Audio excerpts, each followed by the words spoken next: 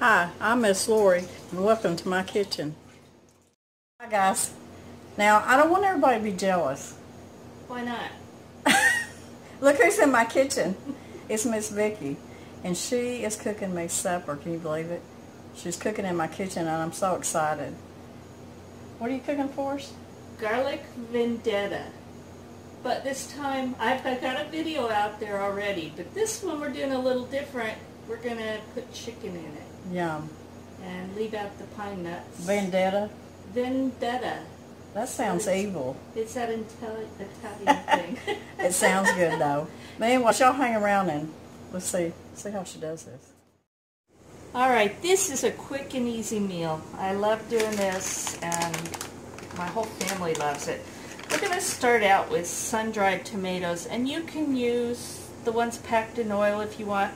I use my home-dried ones, dehydrated, but you can use whatever you have. This is just sun-dried tomatoes with julienne cut, which is perfect.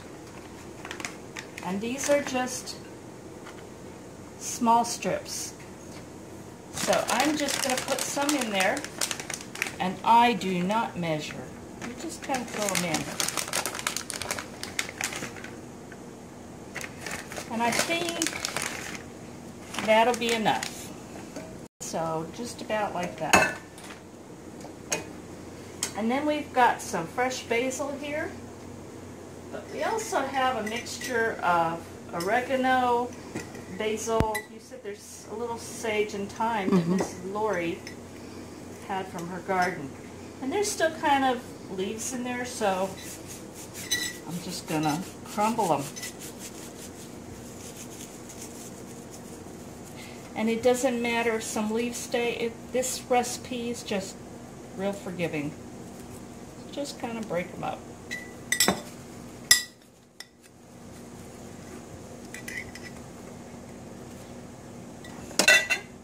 Yum. About like that. And again, I don't measure if I can help it. Are you a dumpa woman? A dumpa this and a dumpa that? Yeah, I think that's Italian. Although I'm not Italian, Brian is, but it works. My grandma was a dumpa woman. Dumpa this and I'm a dumpa that. And a pinch of this. That's Italian. And a dash of that. And where it gets its name is I use this little minced garlic in the jar, but you can sit there and chop fresh if you want. It's a lot of chopping. Hey, I have watched Tressa. She chops a whole jar full. And I could, but you know what? For this, we don't have time. But not for this, no. Uh-oh. I use a lot of garlic. Oh, that looks good. And we'll taste it to see if it's enough. Because you've got to have enough. And then I'm going to chop some of this fresh basil. No fingers in it, please. No fingers with the basil. If I must, okay.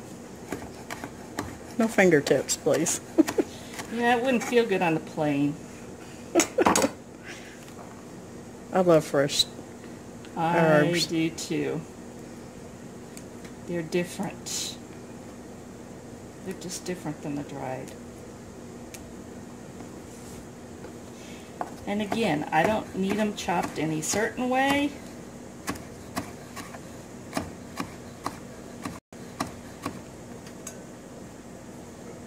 It might help if you had a sharper knife. I could get out those ones I bought, but I'm not gonna. They're already in the suitcase. And just dump it in there. And these will go to the chickens. Yay. Yay, I like that. Then I just take some frozen green peas. Oh, I was going to say, they better not be green beans. Yeah, I always do that in my videos, you know. I was going to say, I done picked up the wrong bag. Sorry, this is... That knife's not sharp. That's okay. I'm going to get it. They say a dull knife's It's more dangerous than a sharp one. I know. I try and keep mine sharp. I did it. Yay. I conquered it. Okay. Now I'm just going to dump some peas in there. I don't know, about like 2/3? Something like that. They're frozen, and that's fine. To me, frozen tastes better. They're going to be fresh. They're not going to have that. They're just blanched and put in the, yeah. Yeah, they're just going to be like that. And now I'm going to put just some olive oil. And I'm just dumping that too. And I'm going to mix this up. And in the meantime, we've got water on to boil the pasta. And as soon as that gets to a boil and I put the pasta in, then I'm going to take some of the pasta water and put it in here. And that's going to rehydrate those sun-dried tomatoes just a little bit. It's going to rehydrate the herbs, and it's just going to make all those flavors come together. So, I mean, how easy is this? It's just kind of dumpa stuff. Brian's going to kill me. You're going to go back talking like a, I don't know what, hillbilly Italian. He's going to laugh. Actually, he'll probably shake his head. And I don't think I got enough herbs. Okay. So I'm just going to add some more. I don't think you never have to. Well, you could, but not with this recipe, not with all this garlic. Now, if you want some pine nuts in there, you can add them, and they're really, really good. But guess what? We didn't get them. We couldn't find them. Here in Arkansas, you can't find pine nuts. They didn't have them. So we none. said, that's okay, we're going to improvise. So now we're just waiting for the water to boil. We're going to start cooking the pasta, and then we'll bring you back.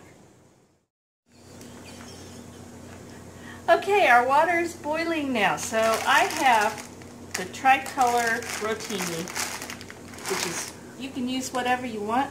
This is just what I like, and all these little squiggles hold all that good stuff, so that's why I like it. So I'm going to cook the pasta. And I have salted the water already.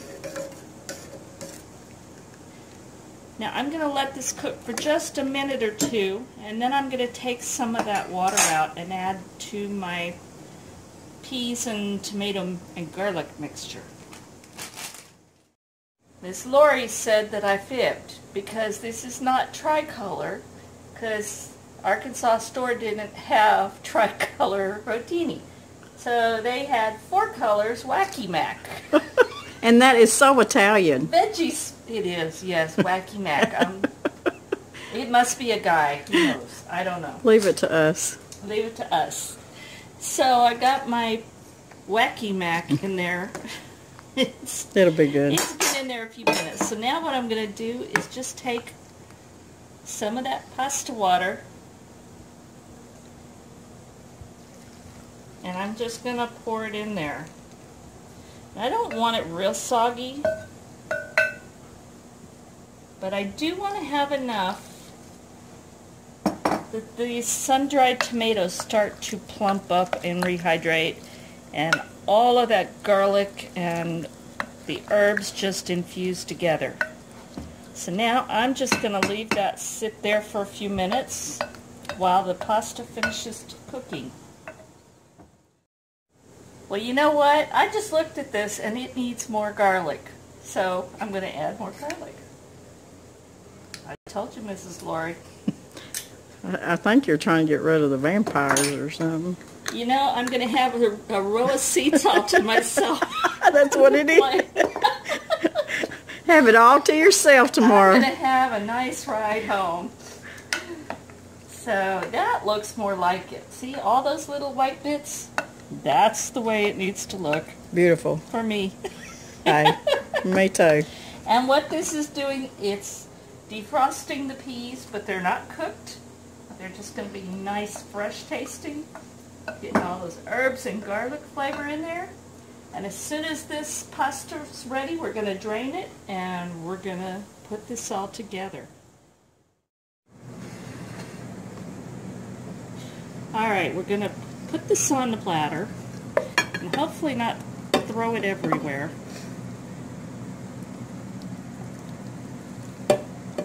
Boy, it's going to be full. Boy. Well, That's a bunch. More than what we thought, huh? Well, you can have leftovers. Hey. Yes, this will be good tomorrow night. Or for Danny's lunch.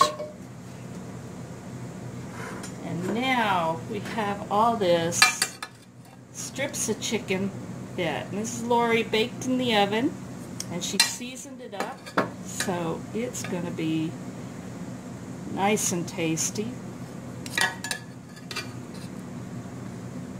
If I were smart, I'd use an oven mitt, but you know what? Hey, we ain't got time for oven mitts. No, nope.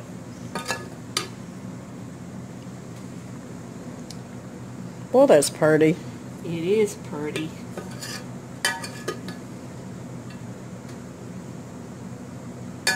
And that is a platter full. And this is pretty much complete meal, but we got some toast to go with it. And this is going to be a wonderful, healthy sort of Italian meal. So, a little more. Anybody jealous? I just want to know, because Miss Lori's fixing to sit down and chow down. And Mr. Brown. And Mr. Brown can have some too. This is great. Thank you, Miss Vickie. You are very welcome. You ready to eat? Let's eat. Okay.